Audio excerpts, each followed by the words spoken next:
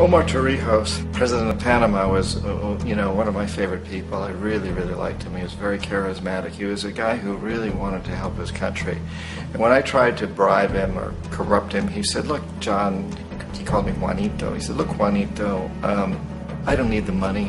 What I really need is for my country to be treated fairly.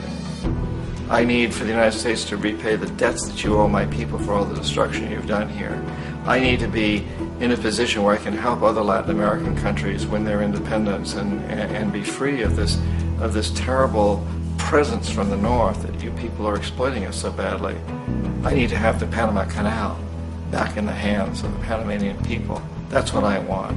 And so, leave me alone. Don't try to bribe me." It was 1981. And in May, Jaime Roldos was assassinated.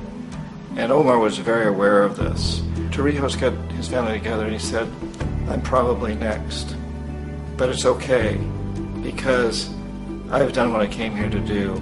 I've renegotiated the canal. The canal will now be in our hands." He just finished negotiating the treaty with Jimmy Carter.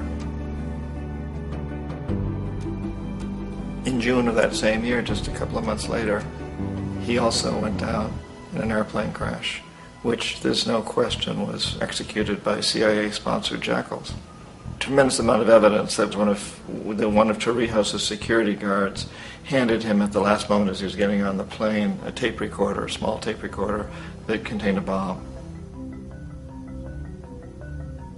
I open the coolers. I don't fly a cooler without opening it. I don't fly anything without opening it.